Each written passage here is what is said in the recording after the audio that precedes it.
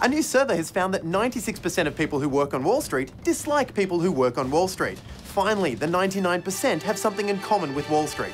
Welcome to The Roast. The ACMA has handed down its decision in the Kyle Sandilands case, but noted its difficulty in being able to regulate the celebrity rather than the station. ACMA Chairman Chris Chapman said, "We do not play the man, we play the ball," though admitted in this case it was often quite difficult to tell the difference. The French town of Montereau has announced plans to build a Napoleon-inspired theme park. The presumably pint-sized attraction will follow in the long and successful tradition of dictator-inspired theme parks such as Ho Chi Minh Golf, Coney Island and Disneyland. A dog in the UK has saved its own life by calling emergency services on the very phone that was choking it to death.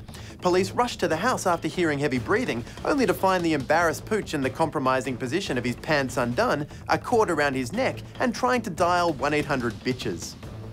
And in related news, Dominic Strauss-Kahn has been released on bail after being charged with aggravated pimping. Aggravated pimping, of course, is the worst kind of pimping, coming right after pimping under the influence, pimping in a loading zone, pimping of one's ride, popping a pimple, and snoop.